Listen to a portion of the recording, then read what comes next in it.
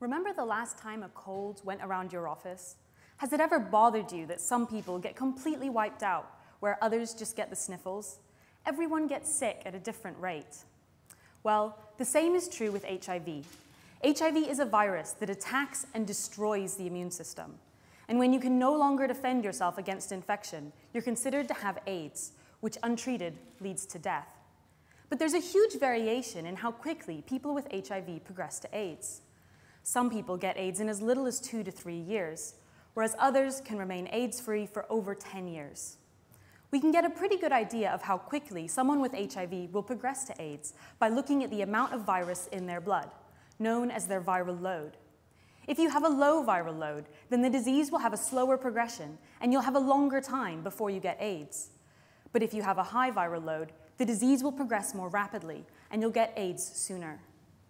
But what's responsible for the huge variation we see in viral load that leads to these big differences in how quickly people get AIDS? Is it because of environmental effects, like diet and health? Is it because of the effects of a particular person, like their age, ethnicity, or immune system? Or is it because of the effects of the particular type of virus that they've been infected with? Or in other words, do some strains of HIV make people sick more quickly than others? This is an important question, because if the virus has a strong control over viral load, then it's possible that a more virulent strain of HIV could appear and spread through the population, perhaps even becoming more deadly. In my PhD, I've investigated this question by developing a brand new method that allows me to look at 8,500 sequences from HIV-positive individuals across the UK.